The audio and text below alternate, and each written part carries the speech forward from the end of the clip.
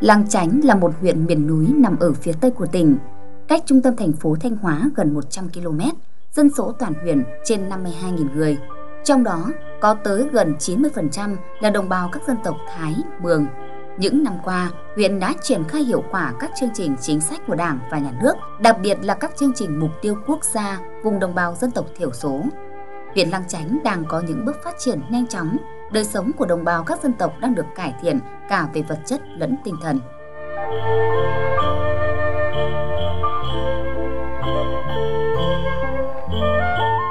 Nhiều năm về trước, Trường Khạt là một trong những thôn bản có điều kiện khó khăn của huyện. Người dân sinh sống chủ yếu dựa vào sản xuất nông nghiệp, nhưng điều kiện canh tác không thuận lợi nên cuộc sống còn nhiều khó khăn. Không những thế, cơ sở hạ tầng giao thông yếu kém, trục đường chính của thôn trước đây chủ yếu là đường đất, địa hình khó khăn, mùa mưa bùn lầy, trơn trượt, hạn chế việc di chuyển, giao thương.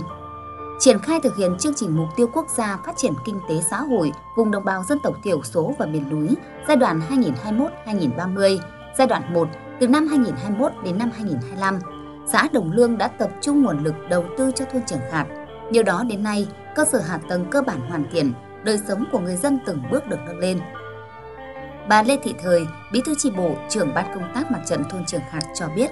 trong những năm qua, nhận được sự hỗ trợ của nhà nước, nhân dân trong thôn có điều kiện để phát triển kinh tế xã hội, đặc biệt là phát huy hiệu quả từ các chương trình hỗ trợ xây dựng cơ sở hạ tầng, hỗ trợ sinh kế cho người dân, chương trình xây dựng nông thôn mới. Từ một thôn bản khó khăn, Trường Khạt đã trở thành một trong những thôn bản có điều kiện phát triển của xã, được lựa chọn xây dựng và phấn đấu về đích nông thôn mới năm 2024. Trong những năm qua, thôn Trường Khạt được sự hỗ trợ của nhà nước về chương trình mục tiêu quốc gia, thì thôn Trường Khạt được hưởng rất là nhiều thứ. Cái thứ nhất là về cơ sở hạ tầng, cái thứ hai về dự án sinh kế, và cái thứ ba là về hỗ trợ chương trình xây dựng nông thôn mới. Nhìn chung, trong những năm qua thì đời sống của bà con nhân dân ở đây đã từng bước phát triển. Đầu năm 2020 thì đang còn là hơn 100 hộ nghèo.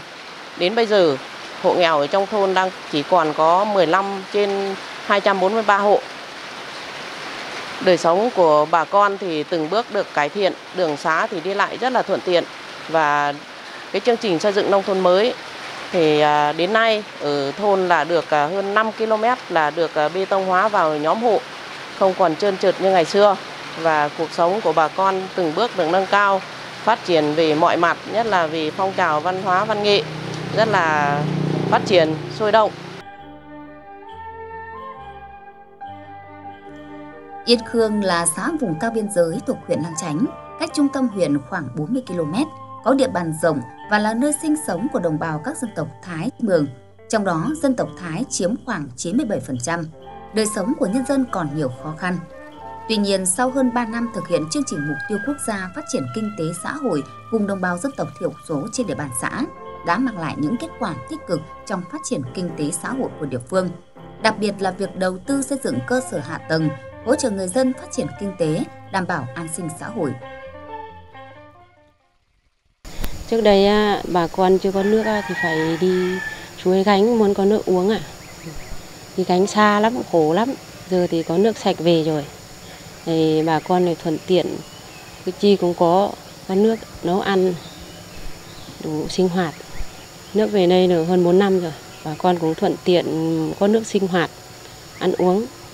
không phải đi gánh nữa.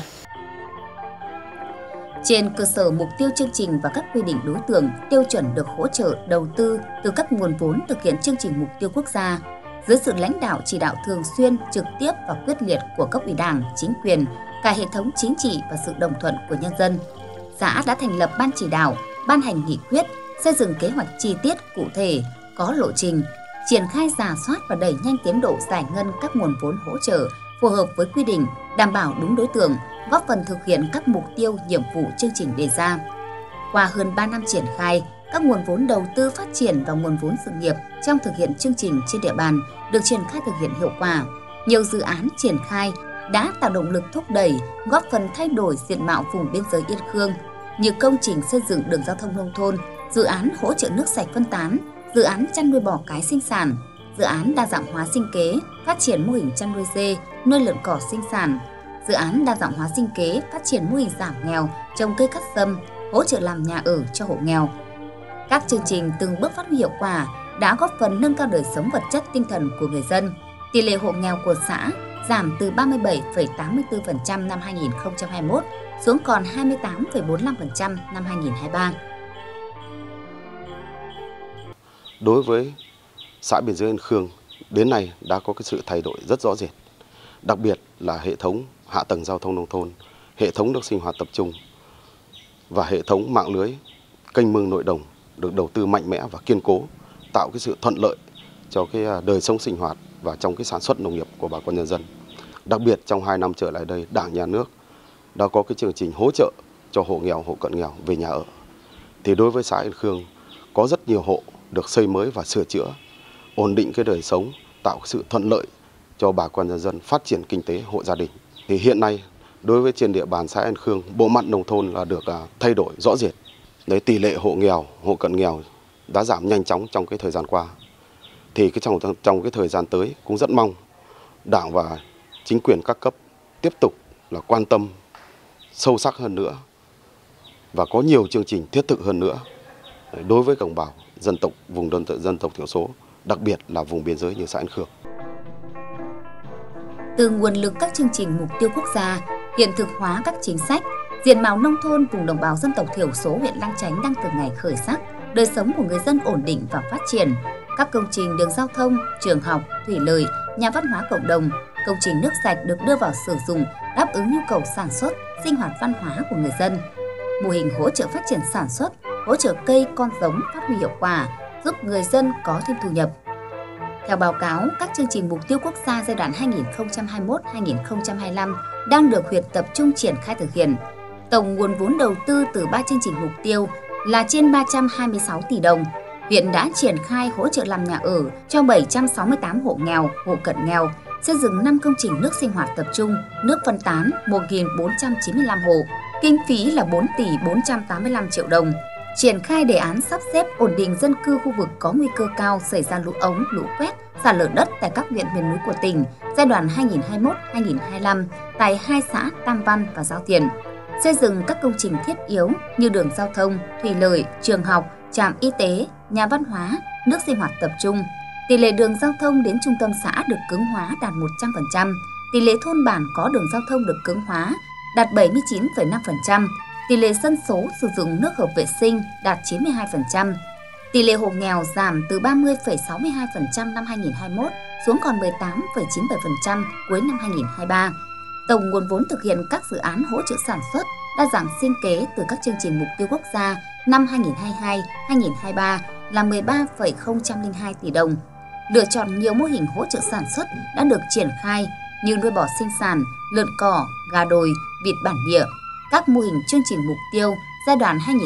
2021-2025 đang triển khai thực hiện, tạo sinh kế, giải quyết việc làm, thay đổi tập quán sản xuất cũ, từng bước sang sản xuất hàng hóa, nâng cao thu nhập, cải thiện đời sống, giảm nghèo bền vững trong vùng đồng bào dân tộc thiểu số. Các chính sách tại các dự án, tiểu dự án của chương trình, chính sách hỗ trợ trực tiếp và gián tiếp đã được tập trung triển khai thực hiện, đảm bảo đúng mục tiêu, đối tượng, địa bàn, nội dung thực hiện, hiệu quả đề ra, khuyến khích tạo động lực, hỗ trợ cho miền núi phát triển. Trong những năm qua, huyện đã tập trung làm tốt công tác tuyên truyền, vận động, chỉ đạo thực hiện tốt công tác giảm nghèo nhanh và bền vững trên địa bàn. Dưới sự lãnh đạo của cấp ủy, sự quản lý, điều hành của chính quyền, sự cố gắng nỗ lực của toàn thể bà con, kinh tế xã hội vùng đồng bào dân tộc thiểu số, vùng đặc biệt khó khăn của huyện từng bước phát triển. Từ tập trung đầu tư kết cấu hạ tầng, làm thay đổi diện mạo nông thôn, các chính sách hỗ trợ của nhà nước được phát huy và bằng chính sự nỗ lực thoát nghèo của đồng bào các dân tộc thiểu số, đời sống vật chất và tinh thần của người dân không ngừng được nâng lên.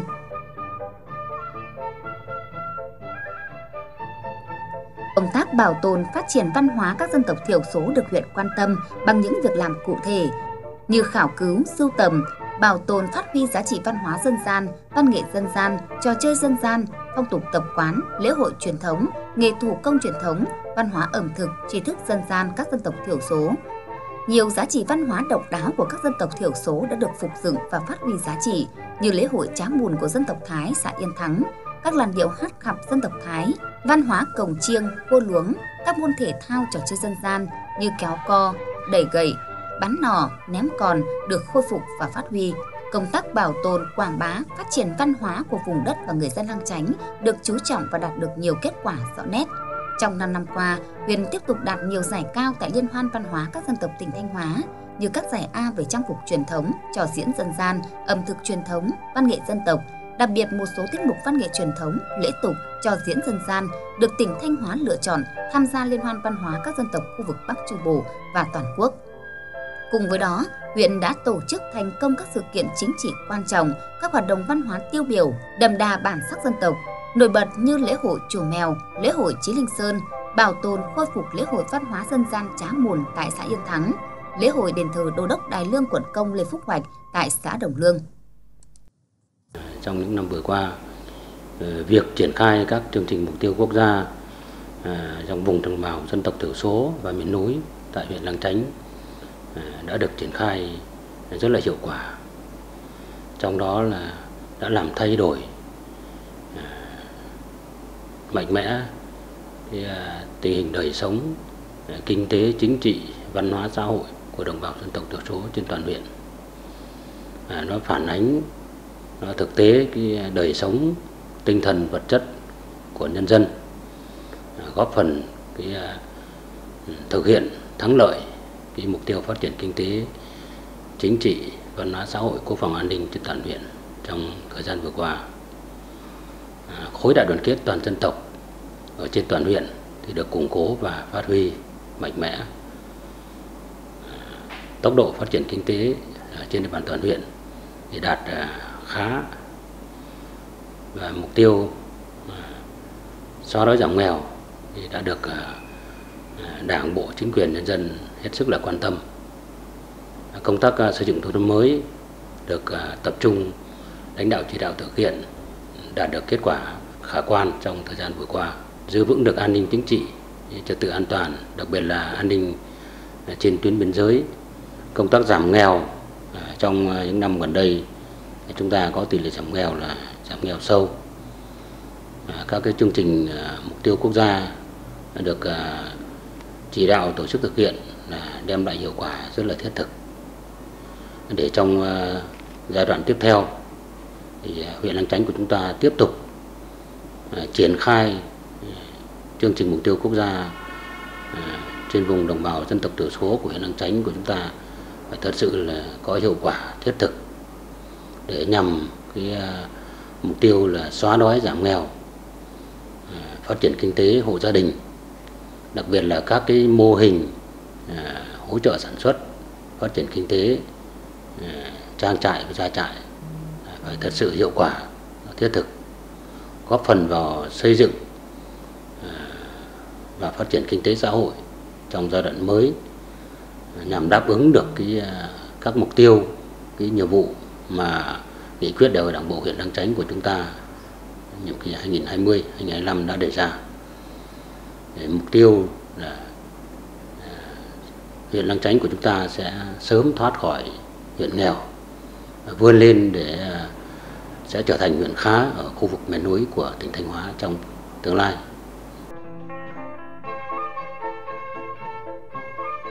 Trong giai đoạn tiếp theo, huyện Lang Chánh sẽ tiếp tục triển khai hiệu quả các chương trình mục tiêu quốc gia, đặc biệt là chương trình giảm nghèo vùng đồng bào dân tộc thiểu số và miền núi, chương trình xây dựng nông thôn mới, phát huy sức mạnh đại đoàn kết toàn dân tộc, tập trung các nguồn lực, sử dụng tiết kiệm hiệu quả trong đầu tư phát triển, đổi mới phương thức lãnh đạo điều hành, xây dựng đội ngũ cán bộ có đủ năng lực chuyên môn, năng lực quản lý, đáp ứng được yêu cầu của xu thế phát triển kinh tế xã hội và an ninh quốc phòng đề ra, nâng cao chất lượng văn hóa, giáo dục, y tế, bảo vệ tài nguyên, môi trường sinh thái, giữ gìn phát huy bản sắc văn hóa truyền thống tốt đẹp của các dân tộc thiểu số gắn với phát triển du lịch, thực hiện bình đẳng giới và giải quyết những vấn đề cấp thiết đối với phụ nữ và trẻ em, giữ vững an ninh chính trị, trật tự an toàn xã hội, đảm bảo an ninh biên giới,